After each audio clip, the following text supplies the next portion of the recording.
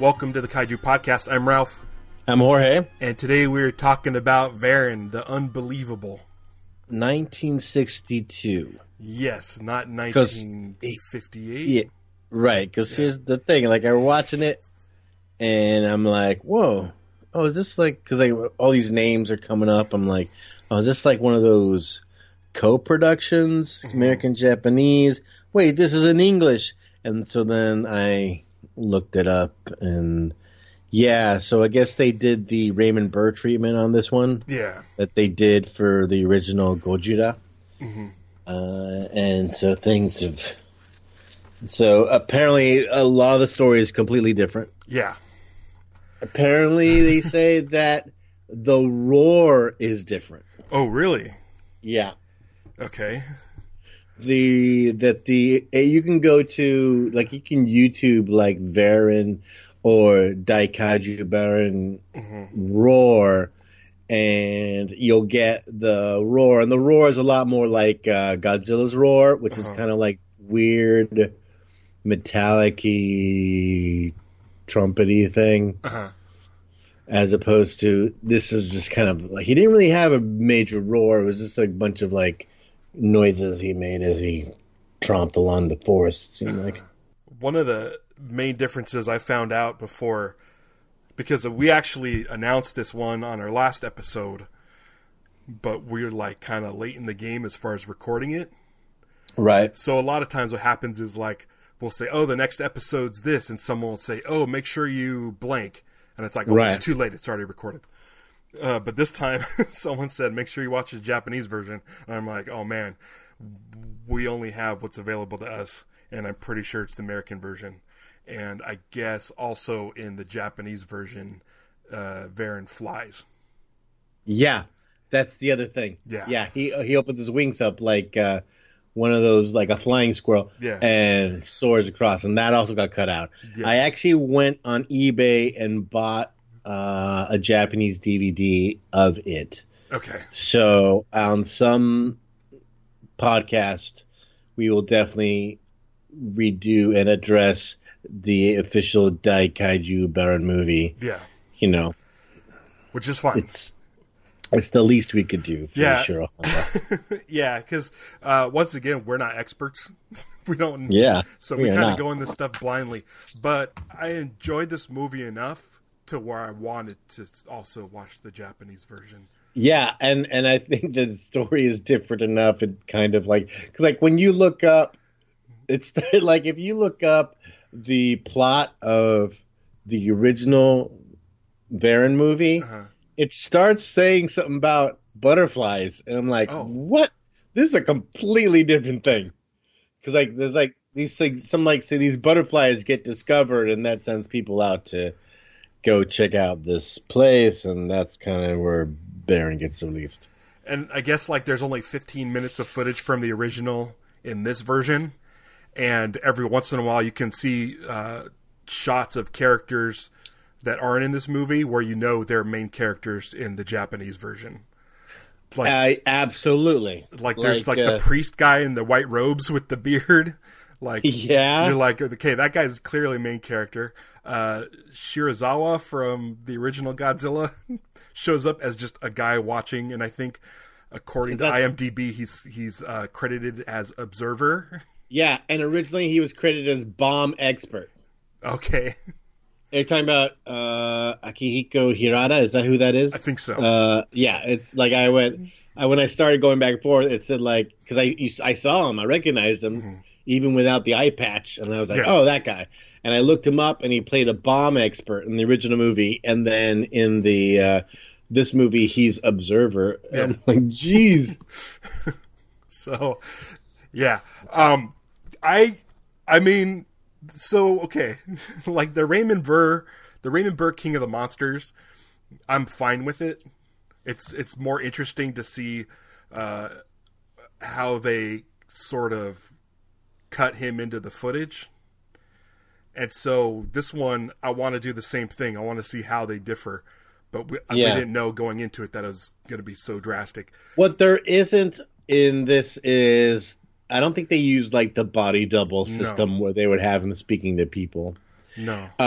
There's a great piece of trivia in the IMDb page for this movie where it talks about how the American scenes were shot in Bronson Canyon, like just outside of LA. Yeah. And it says, interestingly, this somewhat bothered Myron Healy, who thought he was going to shoot his scenes in Japan, like Raymond Burr supposedly had for Godzilla King of the Monsters. Interestingly, it says it a second time, when Healy appeared on the episode of Perry Mason in 1957, he talked to Burr about it, and Burr admitted that all his scenes were shot on a soundstage in Hollywood. That's funny.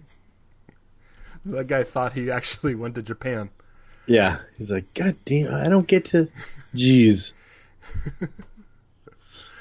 I like the drippy font in the original titles, in the title page. Yeah. The Varan drippy font is pretty good. Immediately, I'm not a fan of the dude, because, like... I'm assuming it's his son. The kid with the mask? Is it his? A lot of times in these, it's. I'm gonna guess it's his son. Okay. Unless it's his wife's little brother, but I don't think so. I thought it was his son. I think it's his son. Okay. He only is a little bit in it, but the kid has a mask on. And he's like, oh, like American Halloween, and he's like, listen, we're not in America. You don't get to do Halloween here. Oh. Leave that for the American kids. It was like, whoa, what a dick. Yeah. That's one of the things I heard about this version is if you like to see a white guy bossing around his Japanese family, this is the version to watch. Yeah. But it wasn't as bad as I had sort of geared myself up for. Like I was like, oh man, what is going to happen in this movie? But it wasn't too bad. It was it was a more playful, I guess.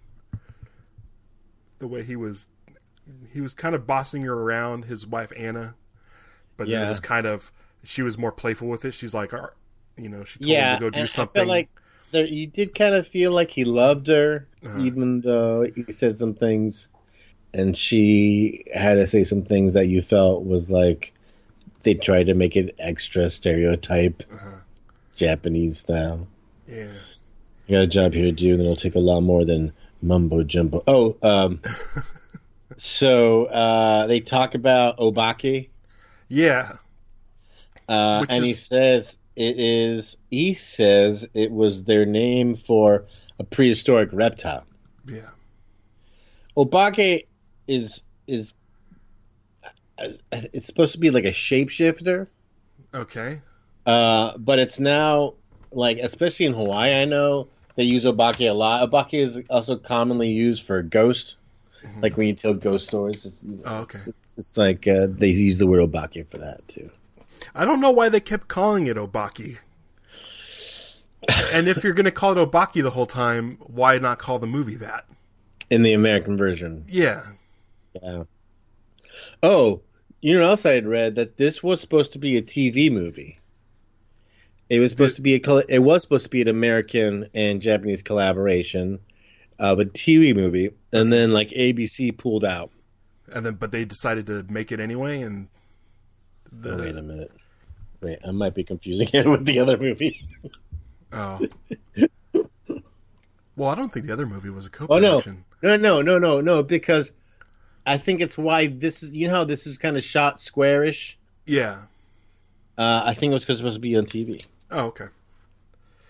Yeah, find that part in my notes. I read that one of the differences is they take out Akira Okafube's Japanese score from the original and dropped in there was sci-fi some music. Really weird score things. But there was like Godzilla music towards the beginning.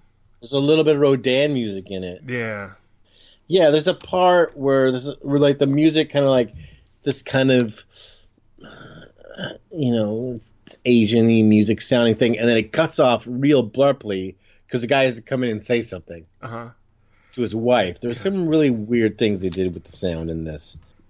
So the whole plan is this guy, there's a salt lake. Yes. And he is going to purify it using chemicals. Correct. Into a freshwater lake.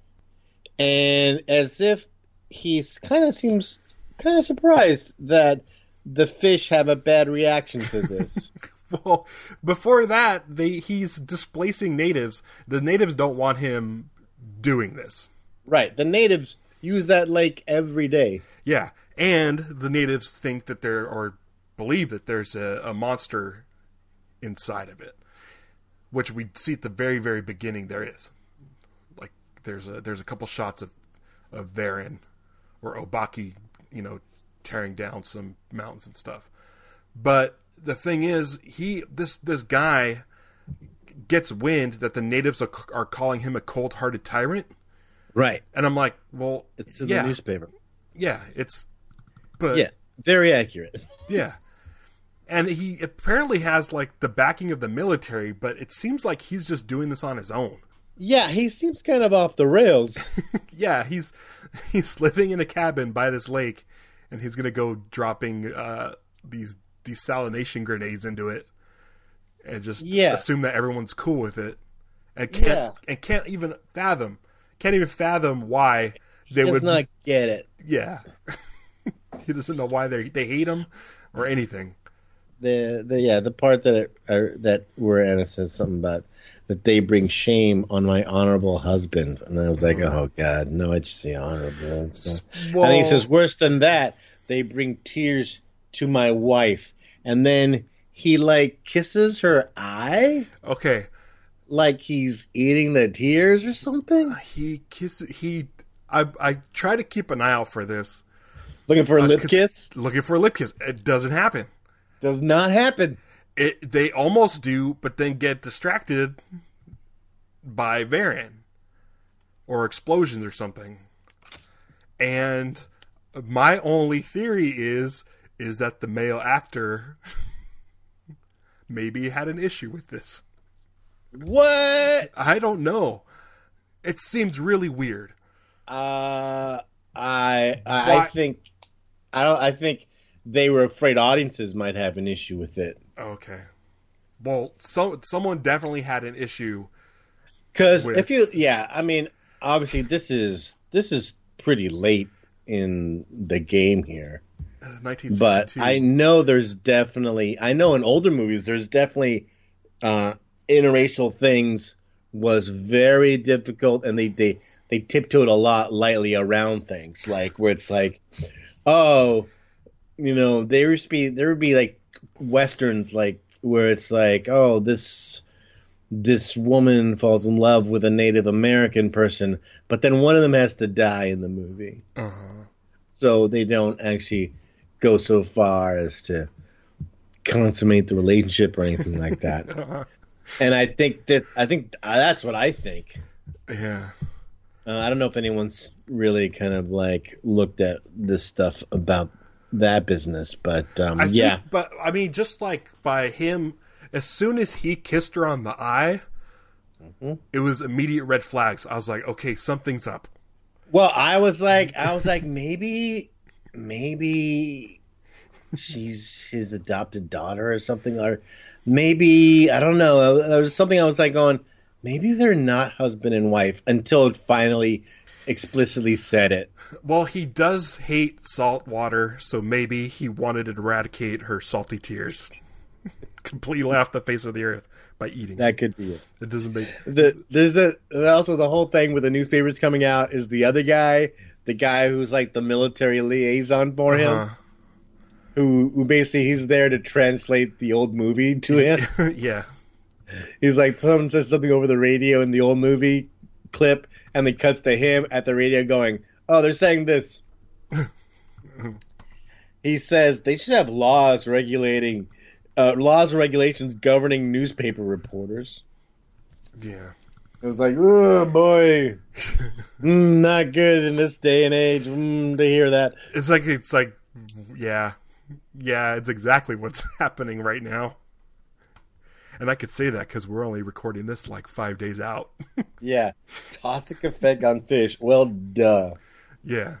Oh, and then also when he's like, all his tests are failing. He's got those test tubes, and he goes, damn it, mud again. Nothing but mud and sand. And he freaks out. Lots of day for night shooting in this movie. I just assumed it was all day. Yeah. There's like when I was a kid, I couldn't process day for night. I didn't understand. Like there was something about it I didn't understand. There's the Brady Bunch where they go to the Grand Canyon. Yeah. And it was supposed to be night, and I could not fathom it being nighttime, and just thinking like, why are they going to bed in the middle of the day? I think when Mystery Science Theater 3000 really started pointing that stuff out in movies is when I really started like training myself to notice when they're like going, man, it's really bright out here at night. They would make those kind of jokes. Yeah. I was like, yeah, it's a good point. Yeah. All right, Varan finally shows up. I mean, go ahead. Yeah, I was going to say the same thing. I was going to say the same thing because he shows up about a half hour into the movie, but I was like, man, he finally showed up, and I'm like, oh wait, but at least this isn't Daimajin. Because I felt like we were, with all the American footage, we were getting to a point where we weren't going to get any till the last 10 minutes like Daimajin. Oh no! And then I heard that they had cut out him flying, and so I'm like, man, they must have really chopped a lot out. But luckily, I mean, the movie's like, what, an hour and 7 minutes long? It's pretty short. And so he comes about halfway through. And it's good. Yeah. His first, the foot, and then it cuts to them pretending that it's like he's causing an earthquake. Yeah. Was great. It's like when you were little and they used to tell you that certain big dinosaurs would cause earthquakes when they walked. Uh-huh. The Varan suit reminds me of the Godzilla Millennium suit, like when he's walking, not when he's crawling, when he's walking.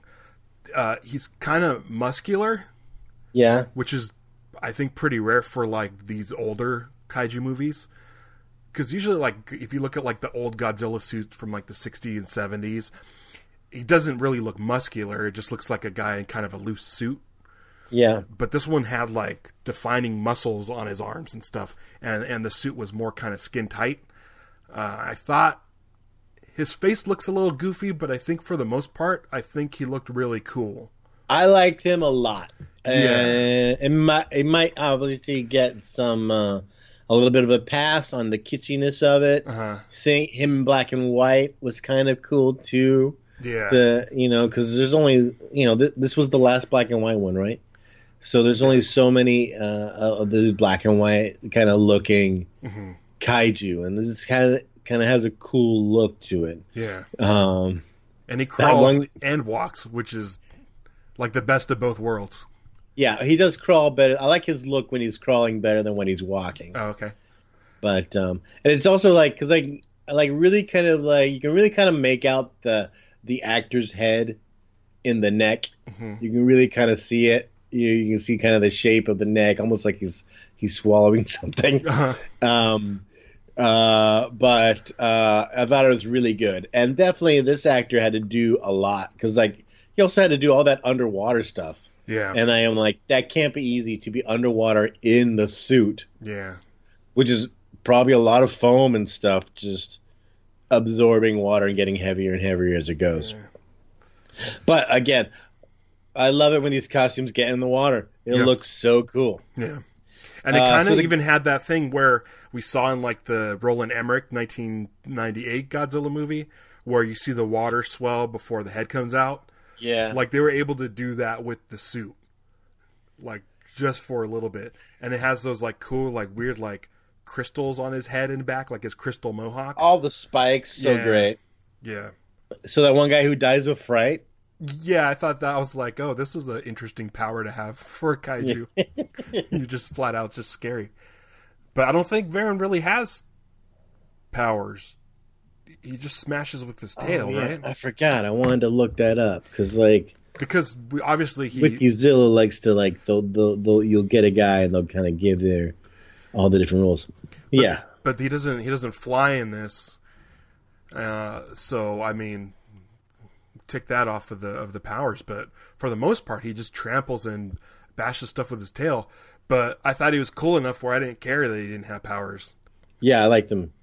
One of my favorite parts, and I wish this is something that still exists and I could track it down. So once the military gets wind of Varan coming to the city, they set up their kind of military game board thing, that like kind of risk game board where, you know, they shuffle around the tanks. Awesome. They shuffle around the tanks and stuff with those sticks, but they also had a model of Varan. They automatically just had a model of Varan. And I want that. I want someone to make like a prop replica of that you can get. Because it was, I mean, we automatically have an affection towards Godzilla toys and Godzilla movies. I think it was Godzilla versus Mechagodzilla with the kid playing with them on the slide. But this one, I like that it was functional, and it made no sense that they had one laying around. They had to like commission a guy. We have a new enemy. He looks something like this. Get on it because this map. Yeah, you've been using a bottle cap. Yeah, I was gonna say, what would you use? So if something like this happened in real life, do you think someone in the military would just grab? Well, I guess they all have like satellite imagery and stuff now. But if they had one of these war rooms with one of these boards, you think they would just grab a Godzilla action figure in place of whatever the monster is? It'd be great if it wasn't Godzilla, because like it's like as if they had one from the last time. So yeah, we're ready for the next time a monster shows up. But I love that. Varan, like, there's a part where it looks like Varan is sneaking up on a guy. Even though we know the earth shakes every time he takes a step. Yeah.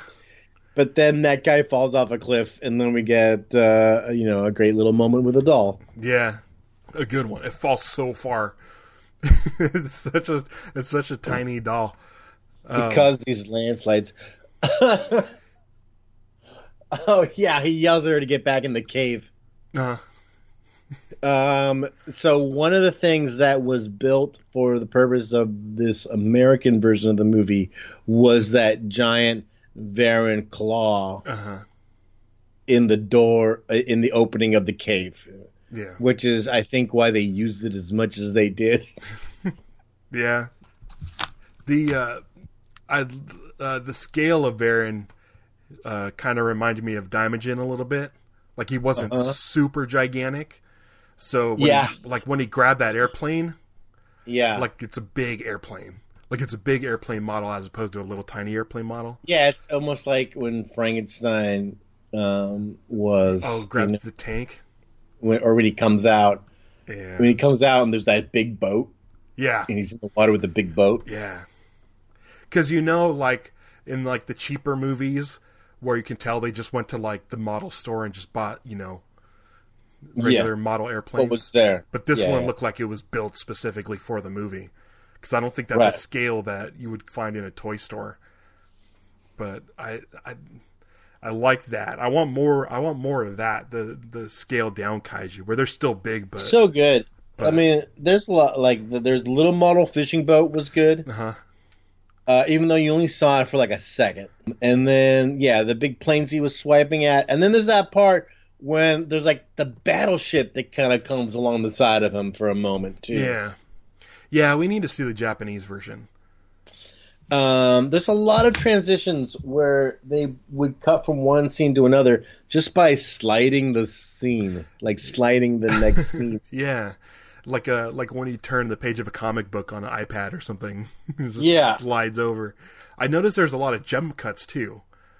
There's a lot of like weird, just like in the middle of a sentence they'll just cut to like a closer shot. It's kind of strange. It seems like this was kind of rushed. Like the Americanized version felt rushed. So then Varan's underwater, and they're just blowing up death charges all around him, and he's just kind of like. There's a part. Well, first there's a part where like the thing goes by and he's like sneaking. He's hiding behind a rock. Yeah. But then they just start just blasting him in the water with those death charges. Yeah. But that was my favorite shot, I think, in the movie is him under the water and all this stuff exploding around him. Yeah, he was behind a rock that was shaped like just a little bit different than he was. Yeah. There's an interesting part. Then in like the big culminating final fight when they're dropping all these parachutes on him is that a parachute gets stuck on the suit. Yeah, and it stays there. They don't have a time to go and fix it or him to break it off or anything. So, yeah, I'm guessing the actor probably couldn't quite tell or couldn't quite get to it to figure out how to remove it. Yeah. So, yeah, it stays for an extremely long time. But I like that. I really like it. I think I mean, it's stupid to say, but I feel like it adds to the realism. Like a lot of these movies, you don't see a lot of just, I mean, humans are throwing everything they can at these monsters, but you never really see, bits of airplane hanging off of them, or like what if a jet got stuck in Godzilla's tail fins, like just a hunk of it, and like there's a pilot still inside or something. What I think is Godzilla would have the control of the tail to do like a quick whiplash, and it would knock him off. Yeah, I think he would shake off anything that was on him. Yeah. For me, what it adds is to the realism that these are just guys trying to earn a living, dressing up in monster suits, and exploding shit around them. Yeah. And that I like. Yeah. Yeah. When it landed on him, I'm like, oh, that's kind of funny that it happened to land on him. Yeah. It got stuck. But then it's like, oh, that's still there. Yeah. And then there's parts where it's like it's hanging down and like it's like hanging under him. And that's how Varan gets defeated, and he just kind of crawls away. Yeah. He may return tomorrow. Well, yeah, there was this thing. Is it dead? It appears to be dying. Yeah. And he's like, well, look, whether it's dead or alive, we won't have to worry anymore because we still have those chemicals. Yeah. So, okay, I don't think there's another Varan movie. And I don't even know if he appears in any more movies. Because I did read that this wasn't a success. Like, they were hoping that it would be as successful as Godzilla and Rodan. But I don't think Varan shows up anywhere else, unless it's like some sort of stock footage. I'm going to look it up. I probably should have looked it up ahead of time. Oh. A relic of the dinosaur Varanus pater that lived in the Mesozoic era. It is equipped with thin flying membranes between its arms and hind legs, which can be expanded into wings to fly at Mach speeds. It is a formidable opponent against fighter planes and has a habit of swallowing things that glow. In its second appearance in the film Destroy All Monsters, it preyed on living creatures. Destroy All Monsters? Yeah. It looks like those are the two movies he's in. Well, I guess when it's all monsters. They refer to him as a trifibian. Okay. Well, we didn't see the third swimming, one. Swimming, land, and air. Yeah. I guess it's based on a Draco. Draco. You gotta look this up, dude. Is that a real animal? It's a real animal. Because I was like looking at, because like there's all these color pictures of Varan. Yeah. Draco. Yeah. Go to the Wikipedia page. It looks like a leaf, but it's a little flying lizard. I just get Draco gun, Draco and Draco Malfoy, Draco. Hold on, let me see. Lizard. Oh, that thing. Oh yeah, I just there was like BBC was rerunning Planet Earth over the Thanksgiving weekend, and yeah, we saw that guy. Yeah, he's cool. It's based on that guy. Yeah, I think the flying part, which we didn't see, but I'm really interested in seeing the Japanese version because. He also reminds me of the wolf in Rampage. Oh yeah, the wolf. Remember the wolf flies? Because the wolf had like porcupine spikes too. Yeah, he was like spiky, so it's kind of like that. I didn't hate this movie. I liked it, but it didn't like knock my socks off. And I want to see the Japanese version. Yeah, that just makes me want to see the Japanese version. Yeah, because yeah, when that DVD comes in, we'll I think we should slip it in the list to knock it out pretty quickly because Because I'm anxious to see it too. Yeah, I really liked Varan, and since we don't have many appearances from him, I don't know. I'm anxious, and then we're actually going to get to Destroy All Monsters pretty soon. So I haven't seen it in years. So yeah, I'd like to see him in color because I always see him flying above like the blue sky. He's kind of like a kind of more of a tan color, I think. We'll see how he looks because I like the black and white version just because he looks gray, like a cool lizard. But yeah. Apparently he's smaller in Destroy All Monsters. Oh, he's even smaller? Because he seemed pretty small in this one. Well, I mean, compared to like these monsters that can step on skyscrapers in other movies. Oh, okay. So Varan's name likely comes from the scientific genus name Varanus, which is commonly known as the monitor lizard. So it's like okay, like a Komodo dragon. All right. Which now I think about it, that's kind of, he does look. Man, it would be great if you had that tongue thing that kept coming out. Yeah. Yeah, they were saying something about that the suit was very deteriorated. Probably because of all the water. So that's why they had to do, I think, a new suit for him. Are you going to hunt down action figures? Toys? Varan? Yeah. Oh, this probably are pretty rare. I wonder. Yeah, I don't know. There probably won't be that many since this is basically it. Apparently it was meant to be in a lot more movies. Oh, man, this is so sad. Okay. Just like the Baragon suit, the Varan suit was heavily damaged from water exposure and deterioration. Which, okay, I'm sad that the suits get really damaged, but I'm glad that they're not precious with them. Yeah.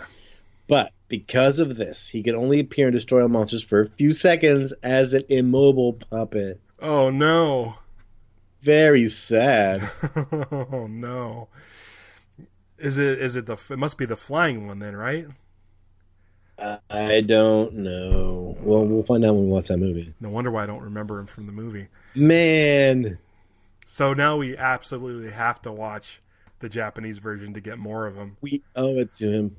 And it's also sad to know that the Baragon suit had the same problem. Like, the Baragon suit was so messed up. Yeah, but we got more Baragon.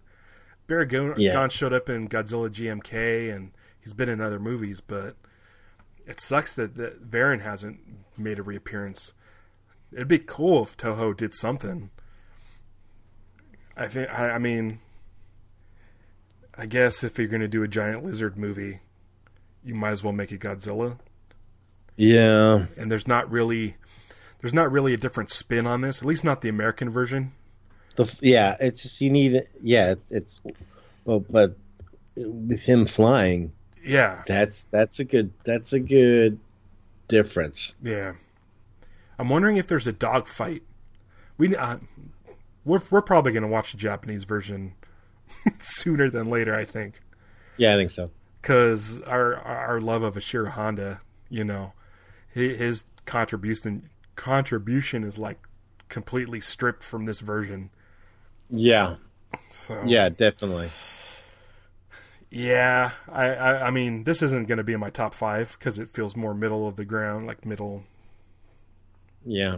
Of the road. It's not that big a deal, but I like the design and a lot of the model work so much. I feel like the model work looks like it could be on par with Frankenstein, but it's all chopped up. So yeah, hopefully soon. Let me know because I kind of want to watch it. Yeah. Yeah. I have nothing else for this one. Let's let's talk about what we have next time. Our next time. Yeah. Our next episode. I'm excited to talk about it. Let's go into some Ameritrash. Yeah, we're talking about the giant claw. Mm-hmm. And you're going to want to join us for that, I'm sure. It is a crazy looking bird. We'll get into it.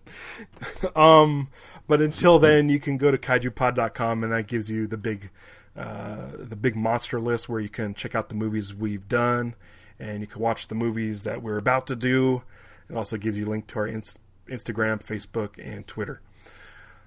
Yeah, so till next time, man, I have nothing. This makes me a little nervous also about the other, because we found this on Amazon Prime. Yeah. And there's other kaiju movies in that Amazon Prime section. And I'm just like, oh, I hope they're not all problematic. Yeah. Well, I mean, what was weird was Amazon Prime had 2 different versions of this movie. Like, if you look up Varan in Amazon Prime, 2 different, like, posters show up. And so I checked both of them, and I think one might have been slightly better quality. I'm not sure. Oh, okay. But it was still both the American version. Okay. Yeah. So that was a bummer. But yeah, I guess until next time, I'm waiting for that Japanese version to come. That's what I'm doing too. Yeah, I'm hunting for the Japanese version. I just want to see the Japanese cast get to do their bit. Yeah. Yeah, who is that old man? He clearly is some sort of guy who is like a religious or, I don't know. He seems like some sort of spiritual leader, and then there are definitely because there's a whole thing about the all that stuff with the locals and the masks. Yeah, and I feel like they put the kid in the mask at the beginning, so they didn't have to explain to all the people in the masks at the end. Like, they needed to use that footage of people running away, but they had masks on, so it's like, oh well, why? So they just put that kid in at the beginning just to show the mask. But I don't know. We'll see. Yeah, we'll see. I'm excited. I can't wait. Sooner than later. Yeah, we'll see. All right.